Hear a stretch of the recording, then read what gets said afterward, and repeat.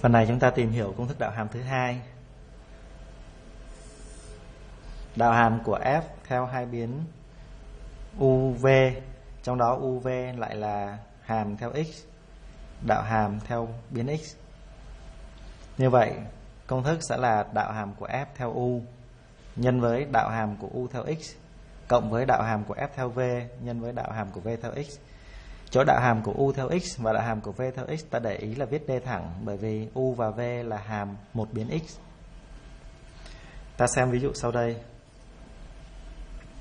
Cho Z bằng E mũ x nhân với y bình phương với chỗ này tôi sửa thành UV. Cho Z bằng E mũ U nhân V bình phương với U bằng x cos x, còn V thì bằng x sin x. Yêu cầu tính đạo hàm của Z theo x tại điểm x bằng pi chia 2.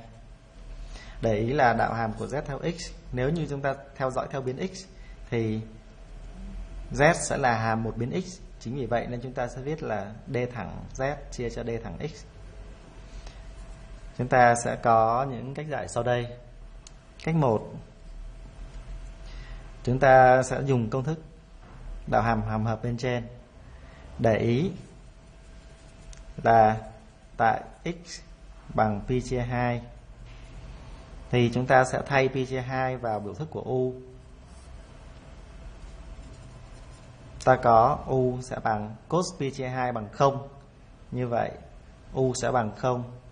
Thay x bằng pi chia 2 vào biểu thức của V.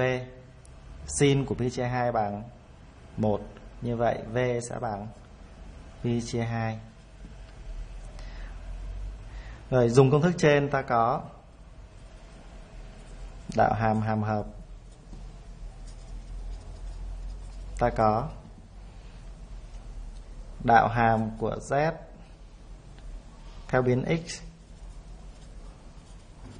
sẽ bằng đạo hàm của Z theo U nhân với đạo hàm của U theo x cộng với đạo hàm của Z theo V nhân với chỗ này D thẳng nhân với đạo hàm của V theo x.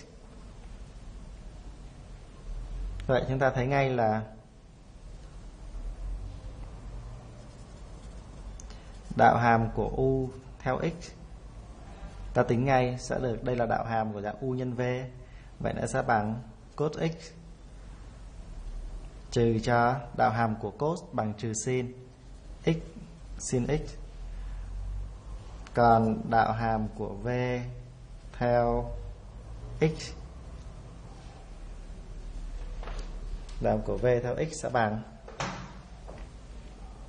x bằng sin x cộng với x cos x.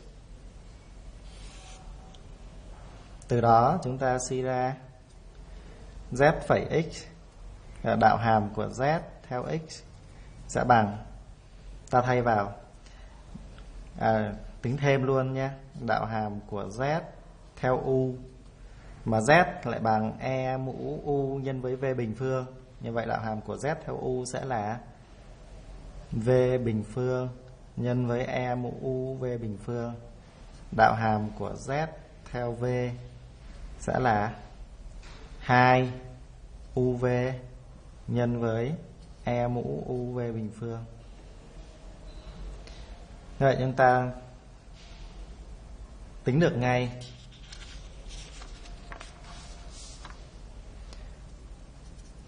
đạo hàm của Z theo biến x sẽ bằng đạo hàm của Z theo U là V bình phương E mũ U V bình nhân với đạo hàm của U theo x. Đạo hàm của U theo x là cos x cộng x sin x cộng với đạo hàm của V của Z theo V là 2 UV E UV bình phương Đạo hàm của V theo x là sin x cộng x cos x. Từ đấy suy ra giá trị đạo hàm của Z theo x tại điểm x bằng pi chia 2 sẽ bằng. Như vậy với cái lưu ý bên trên thì chúng ta biết rồi là tại x bằng pi chia 2 thì u bằng 0 và v thì bằng pi chia 2. Như vậy chỗ nào có u thì ta thay bằng 0, chỗ nào có v ta thay bằng pi chia 2, và chỗ nào có x thì ta cũng thay bằng pi chia 2. Vậy ta thay vào biểu thức bên trên, v bằng pi chia 2, vậy chỗ này sẽ là pi chia 2 bình phương nhân với e mũ 0, u bằng 0 rồi, mở ngoặc cos của pi chia 2 tức là 0 cộng với pi chia 2 nhân với 1 cộng với chỗ này do u bằng 0 nên chỗ này cộng với 2 nhân với 0 rồi nhân với cái gì đó thì không quan trọng nữa. Vậy chỗ này sẽ còn lại là bằng 0, vậy chỗ này là 1.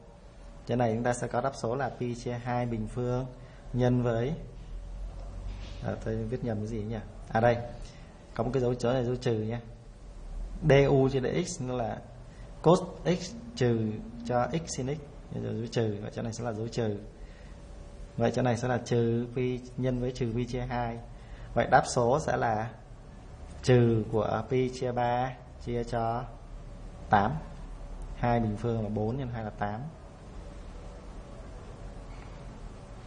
Vậy đạo hàm Z theo x tại điểm x bằng pi chia 2 sẽ bằng trừ pi mũ 3 chia cho 8.